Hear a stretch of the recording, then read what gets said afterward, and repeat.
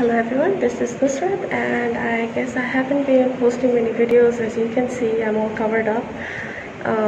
Actually, my mom was COVID positive and she was taken to the hospital. So we have been here for like 14 days or more, and I haven't been able to post much because of that. But right now she's doing much better, and my results came, it's negative.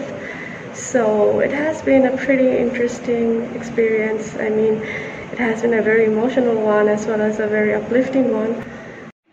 Whatever disease you have, I mean, it doesn't have to be COVID, it could be any disease. I think these are challenges, whether you have it or whether a family member has it or a friend has it.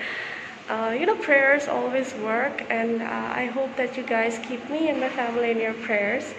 But what I want to tell you is that if any of you are suffering from any kind of diseases which you feel will turn for the worse, just, have faith, have conviction. You're here for something and you have to do that before you go.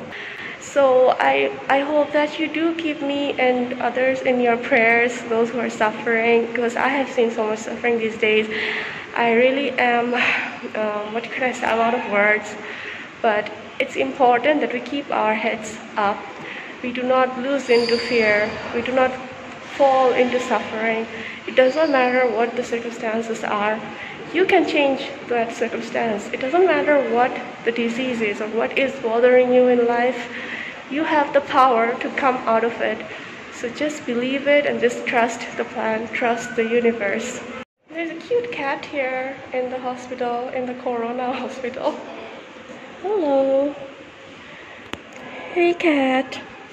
So I would ask everyone to really appreciate life, appreciate this gift of life, and I'll be posting more afterwards. So if you have any questions, if you would like to add something, let me know, and I hope you all are safe, and I wish you all a very happy Eid. Take care.